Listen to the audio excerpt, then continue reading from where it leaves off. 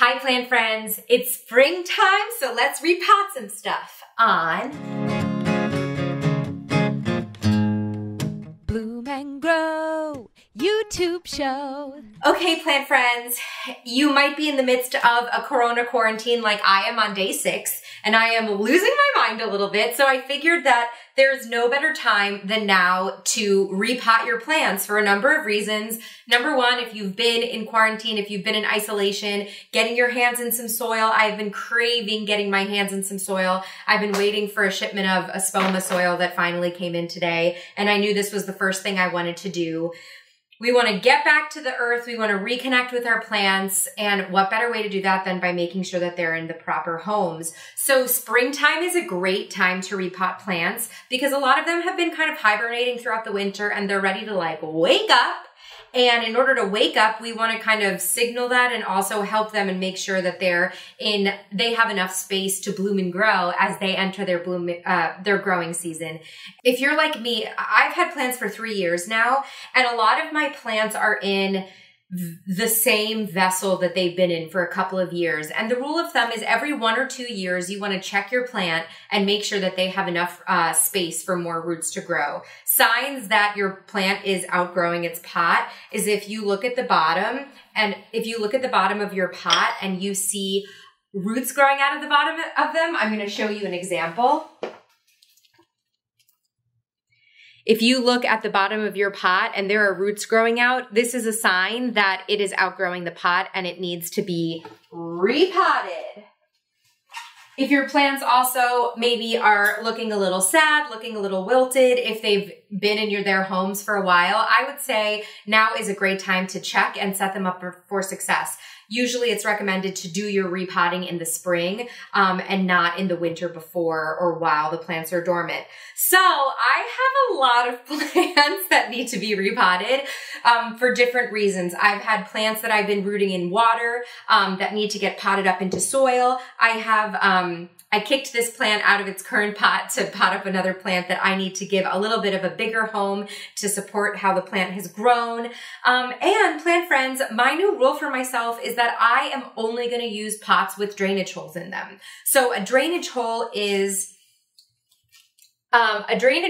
you can see, is the hole at the bottom of the pot where the water runs through. If you're a beginning plant parent, I can't suggest enough to only do this method.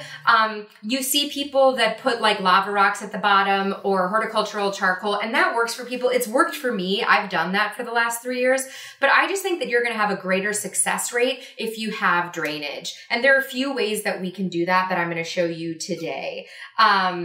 So let's just like dive in. I think number one, because this guy is just looking at me. So he's been in a octagon shaped pot. So his soil is a little bit like it's shaped like the octagon, and you can see the roots. He's really not too root bound, but I'm just going to free him up a little bit. Give the roots a chance. I just took a class at the New York Botanical Garden, and they said that roots are made to be broken. So when you're potting stuff up, don't get stressed if you end up breaking a root or two. That's actually going to instigate new growth. So I am going to just give this a little shape because then it's going to allow the plants to root down and not continue growing circularly around the bottom of the pot. So I'm going to pop this guy up. This is also a succulent type plant. I think it's a kalanchoe.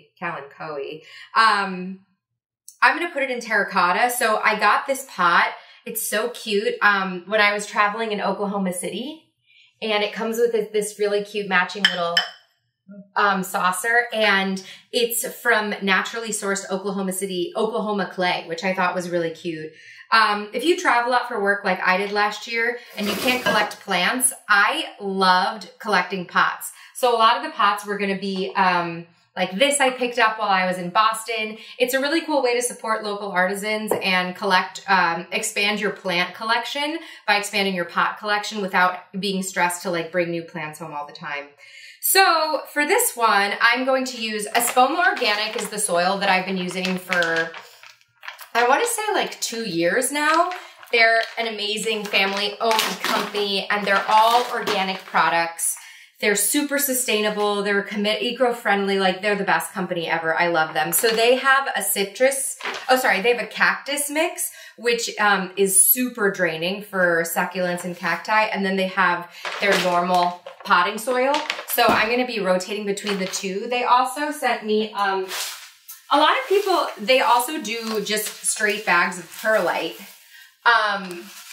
Perlite is like a puffed lava rock, and it helps aerate your soil. So if you like to water your plants, or if you have a lot of succulents, or if you are just looking to create your own at-home airy soil, perlite is a great option. So for some of these plants, I might experiment with like adding some extra perlite into the soil to even increase that drainage, because also in the spring and summer, I love watering my plants. I like to water, it's part of my morning practice. So I would rather have soil that drains on the more aerated side than not, because I would rather water my plants twice a week and have an airier soil than have to only water my plants once a week or once every 2 weeks because the soil just doesn't need it. So you kind of will figure that out as you grow in your plant parenthood in time.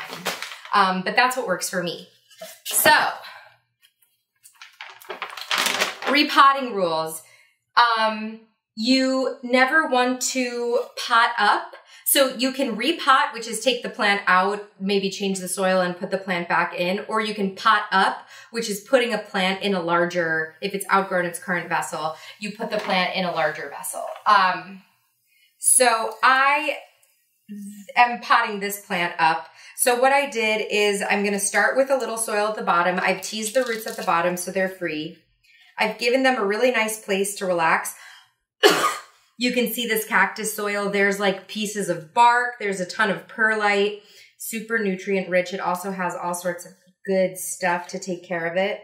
Then you put the plant on top, and then I'm going to top dress it with some more soil. And you want to press down when you're repotting. When I first started repotting, I was like really nervous to like hurt the roots or like pack it in too tight. But the roots need to feel supported. They need the plant, in order for the plant to stand upright, needs to be supported at the bottom. So I wouldn't be too nervous about that.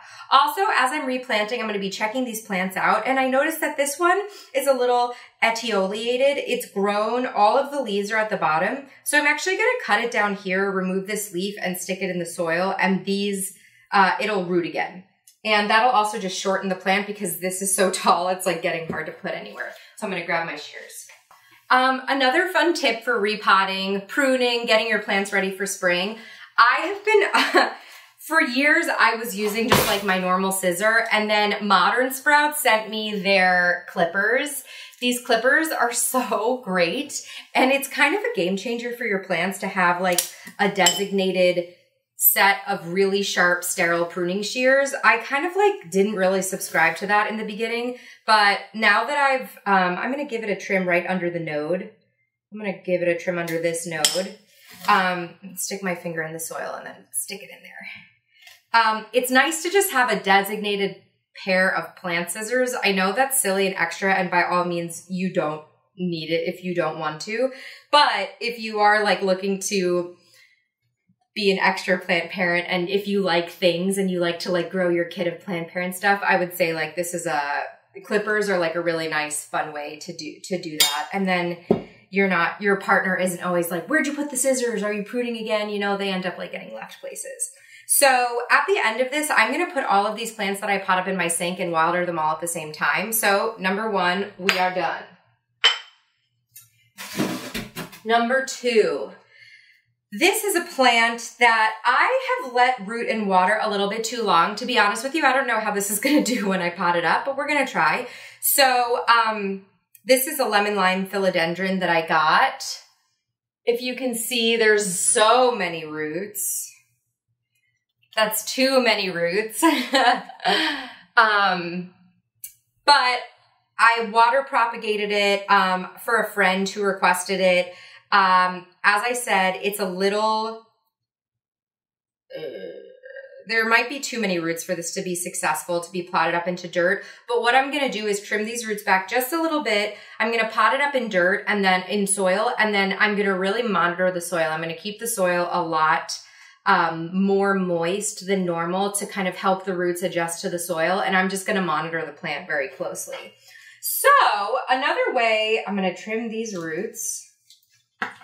Another way that you can create drainage with a pot with no drainage. So like I was at Marshall's the other day and I bought this really cute pot. It has no drainage. It has these like adorable little legs. So the hack to create drainage is keep your nursery pots. Keep your plastic nursery pots. I don't know if you can see back here, but I have them stacked up. And then slip the pots into the pots that you buy with no drainage. So then this pot becomes a cache pot, which is basically a decorative pot that's going to hold your nursery pot. And then this is what you water. So after I pot this plant up, I can either water it right there and just make sure that there isn't like water pooling in, or I can actually take the pot out, water it in my sink, let the water drip through like you should, and then pop it back in. And you're not gonna be like totally stressed out about drainage. And if you've watered the plant enough or too much or too little, it's for me like the easiest way to know that you're successfully watering plants and not kill them. Also, shout out to my friend. My engagement gift he gave me was this like really beautiful vintage like little shovel. What are these called? Trowels that I'm going to try and remember to use to help save soil. So this one I'm going to use just the normal Espoma potting mix because it's with a philodendron, which are pretty hardy. So I'm going to start with some soil on the bottom, and then since these roots are long, I'm going to put the plants in. I've nestled the roots kind of at the bottom, and then I'm going to fill with more soil and keep filling. So those roots have like nice layers of soil to make a home in. And as I fill, I'm just kind of using my fingers to like move the plants so they each have like a nice little place to grow. And these are really prolific growers. They grow so fast, it's crazy. And they're super easy to propagate. So if you ever wanted to like make a cutting for a plant friend, this is a great, you literally just cut them at the node, stick them in water, and you'll have a new plant in less than a month. All right, so that's potting number 2. Next up is I'm not gonna pot this plant up, but I have had this plant in its pot for 2 years, and I've just noticed that the soil has just started looking like a little moldy. It's just like not looking as like healthy and kind of supple the way it normally is. So I wanna kind of just take a peek under the hood and check out what's going on, and backfill with some fresh soil, which has those nutrients that can help feed the plant. So let's take a little look-see. I'm going to use this to help coax the plant out because it's been in here for a long time.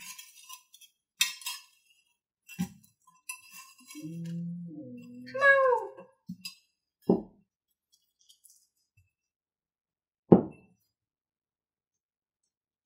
Here we go. Yeah, everything seems to be fine. We've got roots. We've got a little baby growing. So I'm just going to shake off some of this old soil and pot up with some new soil just so we can kind of replenish some of those nutrients, and we'll keep going. But I'm going to definitely keep it in the same pot that it's been in.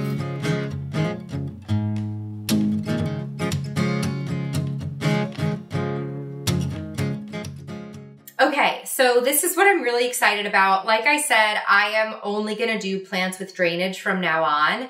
I have had 3 snake plants for like 3 years. I inherited them from a friend and they came in pots with no drainage. So because that's how I inherited them from my friend, I didn't really do anything about it and I kind of left them in their pots. Then at one point I separated them and I like repotted them, but I still put them in planters with no drainage. So I want to go back. Snake plants love to be treated like succulents. I don't water them very often, but I also feel like I haven't been watering them because I've been so nervous that they have no drainage. So ironically, this one, which is looking very sad, I'm hoping to resuscitate. I have in a pot with no drainage that says killed all my plants. And then this one, you can tell there's some yellowing starting to happen, and I think it's because it's been in this pot, in this soil for like over 2 years, and it needs a little boost of some new soil, and I think I need to be watering it a little bit better because I'm just so nervous every time I go and water it. I get so scared that there's water sitting at the bottom of the pot.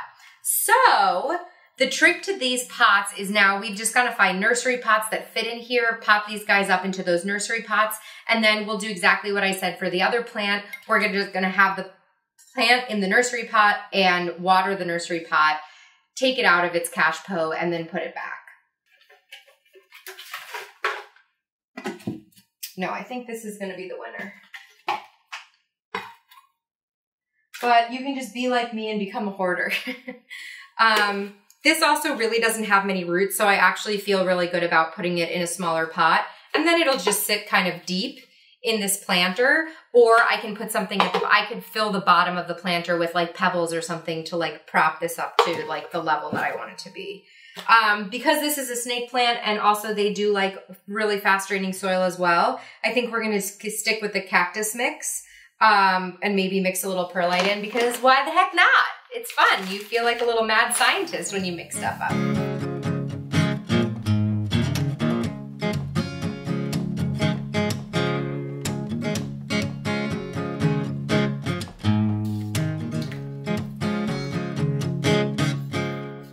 And I'm going to water that. And then as you see, I'm simply going to slip it in there. It'll live in that pot. It looks like a normal plant. I'll probably prop it up with something at the bottom and then take it out, water it, and put it back. But I'm going to water all these first, so I'm going to put that in my sink. And now,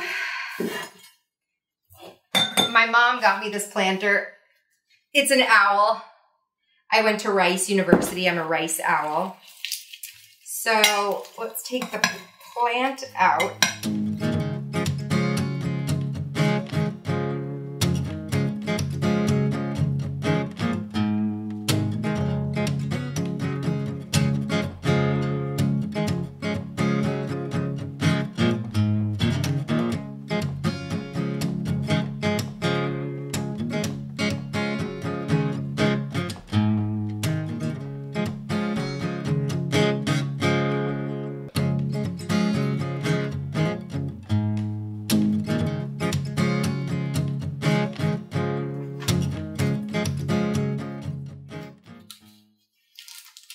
Whoosh. All right. Now that will fit perfectly inside there, and I won't be stressed out about whether or not it's getting enough water. And the last repotting of the day is the cutest repotting of the day.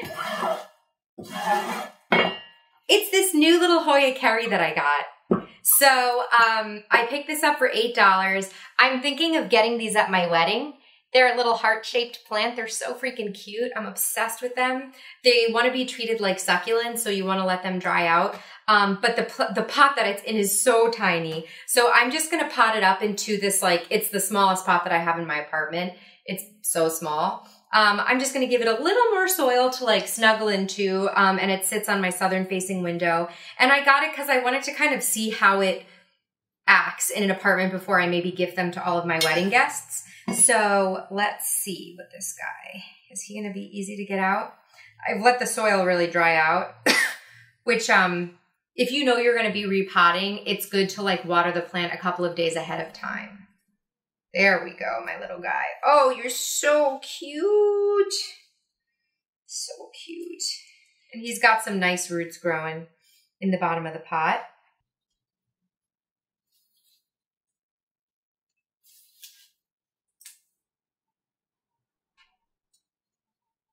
And there we go. Definitely one of my cutest plant purchases I've made. How freaking cute is that? So plant friends, thanks for spending some time with me while I repot. Just to recap, make sure that you're using healthy soil from the bag. Do not go outside and get soil from your garden. You want bagged potting soil to make sure that it's sterile, it doesn't have bugs. I love Espoma Organic. Use the use whatever calls to you. But I'm finding that a higher quality soil is leading to less dead plants, because as you can see, one over water can really deteriorate a plant's roots. You want to repot in the spring. You want to repot only up one size. So if your plant is in a 4-inch pot, you're going to want to only pot up to a 6-inch pot. You don't want to take a plant that's in a 4-inch pot and put it in a 10-inch pot. It's going to be way too much soil that it's not going to dry out in time. Or you just want to repot and keep it in the same sized pot. And just give it a little refresh of soil, a little refresh of nutrients as it enters the growing season. And if you can, avoid repotting as you get close to winter, when a lot of our plants go dormant. You really want to try and aim to repot in the spring or early summer, so the plant can kind of get settled in its growing season and be nice and comfortable before winter comes around. Make sure that you're watering appropriately. Make sure that you're putting the plants in the right amount of light, because really plant care comes down to light and watering and making sure that the plant is getting the right amount for whatever plant you're caring for. So it's also super important to making sure you understand what your plant needs.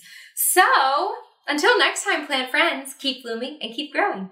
Hey plant friends, if you like this video, make sure that you subscribe below. Also, check out my podcast, Bloom and Grow Radio, with houseplant care tips and really interesting interviews with plant people all over the world. And follow me on Instagram. All of the links are in the show description below. Keep blooming and keep growing. Doom doo doo doo doo doo doo doo doo. Doom doo doo doo doo doo doo doo.